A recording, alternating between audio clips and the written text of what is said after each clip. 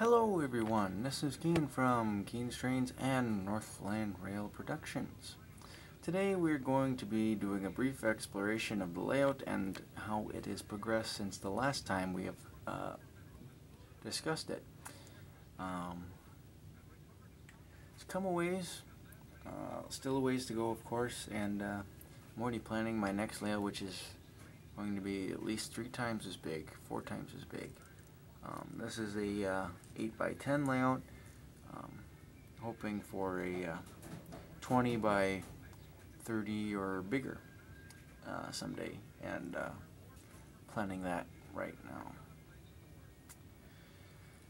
So to take a look at the layout then, which remains obvious, there's the veterans unit. Just did a review on that. You've probably seen that video. If not, you can see that. So here's where the station is, and the 3 tracks where the station is. Also use it for a switching yard since I don't have any other room to do that. With the Amtrak ticket sign, Union Station sign got moved. It wasn't lighting up very well because the connection was bad with the triangular roof there. So I had to change that. Hopefully get a Union Depot at some point to replace that, and then move that depot out into the countryside somewhere. And then of course bus station, the Amtrak sign, billboard. So here's what's new. Moved the church from the other place. Got the post office. There's going to be a gas station there. Diner here. There's the controller. But here's what's new.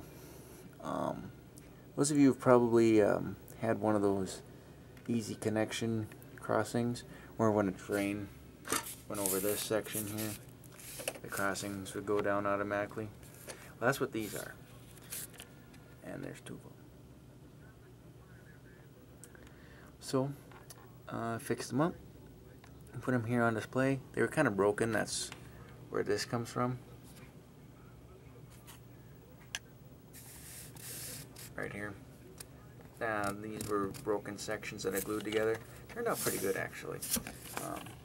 And then on the bottom, they had a little notch in them. So pushed them in and then kind of screwed them in. And then they stand up pretty good. So, makes a good decoration. Well, hello, Catzilla. Come on up.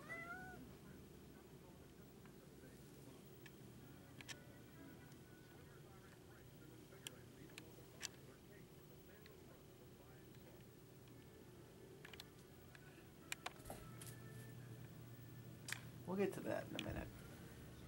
So here's this.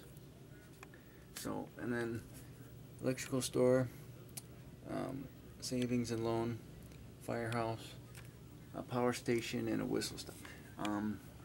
Recently bought a grain elevator that's gonna go there. Where that water tower is, I'm gonna move the water tower around a little bit, somewhere else, and then we can have where the grain cars will be loaded. And also, I bought new platforms for the station. So, this is the only section, by the way, that does not have ballast whatsoever.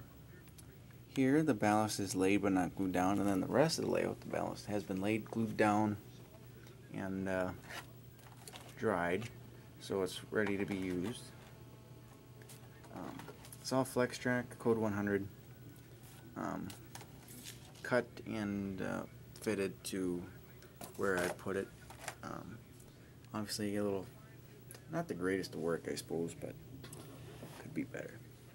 Over here, went to the Great Train Expo this past weekend. I'm sure you've seen the video. And these cars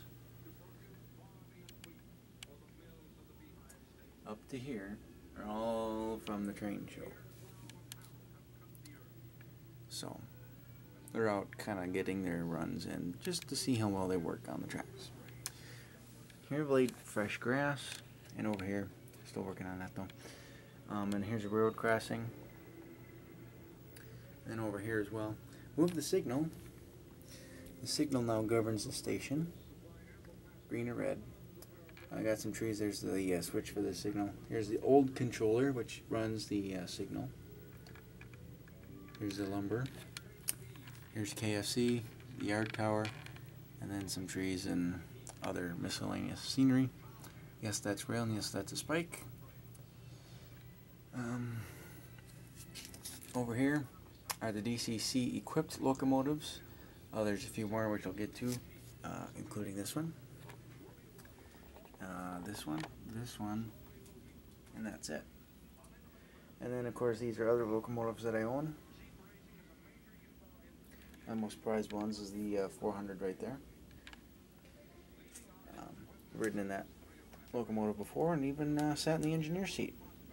So, thanks to the Transportation Museum. So, well, Catzilla, well, her real name's Tootsie, but I call her Catzilla because she roams around. She likes to perch and watch the trains. She's mostly harmless, minus maybe stealing a tree here or there. So here's the locomotives, non-DCC equipped. Obviously have to get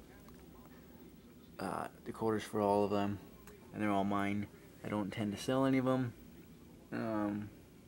except maybe a couple of them, but that will be on eBay, and you'll have to look. My eBay, by the way, is Cian McGarvey, no spaces, all lowercase, and I'll have a link in the description for that.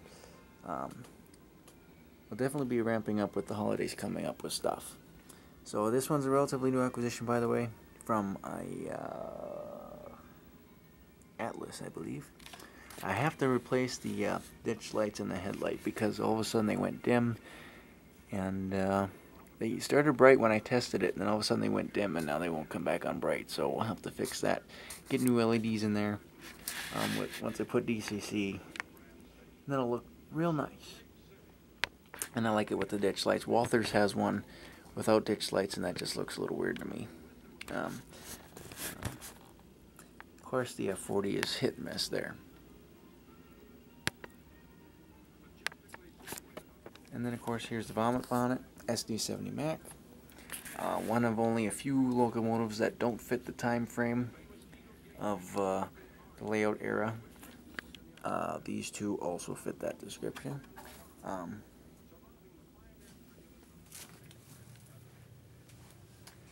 And I have that one just because it was rare and it's cool. So anyways, here's the grain train spur.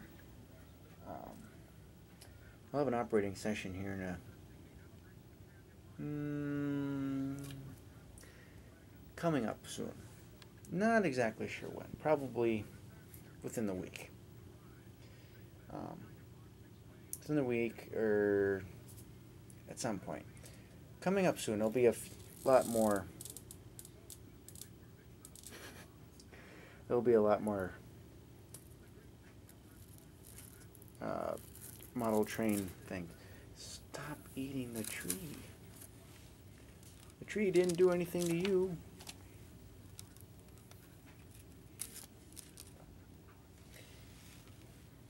Nice kitty. So anyways, and then there's that. So, also, obviously it's November, changing the calendars, the end of the year. Got a new Amtrak sign, about a couple months ago. And then I'll show you some new magnets that I got for the magnet board. I got some more pictures to hang up. I got a photo collage featuring the rail engine. I was involved in a photo charter from the Rail Museum. So that was pretty fun. So now if we go under, nothing wiring except the controller there yet. Model railroader trains, so on and so forth. And here's the magnet board. New magnets include Rock Island, Conrail, Shoreline, CSX, Wisconsin Central, Burlington Route, Santa Fe, Burlington Northern, Chicago Northwestern, Wabash, and the Frisco. Hope to add more eventually as time goes on. So that's just your little random tidbit there. So here's the layout from afar. Small. and definitely want bigger as time goes on.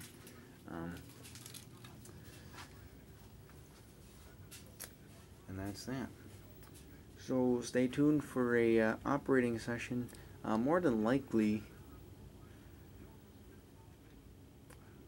might do a short one this week, but definitely going to do one in January, because I'm going to hopefully have all these buildings done by then, including the new stuff that I got from the train show. That'll put together after the holidays. I'm going to get these done first, and then be a little bit more realistic, lay some more grass down. It's a work in progress, of course, and it's a working mess, of course, too. So until next time, this is Kean from Northland Rail Productions and Kean Trains, formerly Camming Films. Thank you for watching and putting up with my poor speech. We'll see you next time. Until then, happy rail fanning, stay safe, God bless America.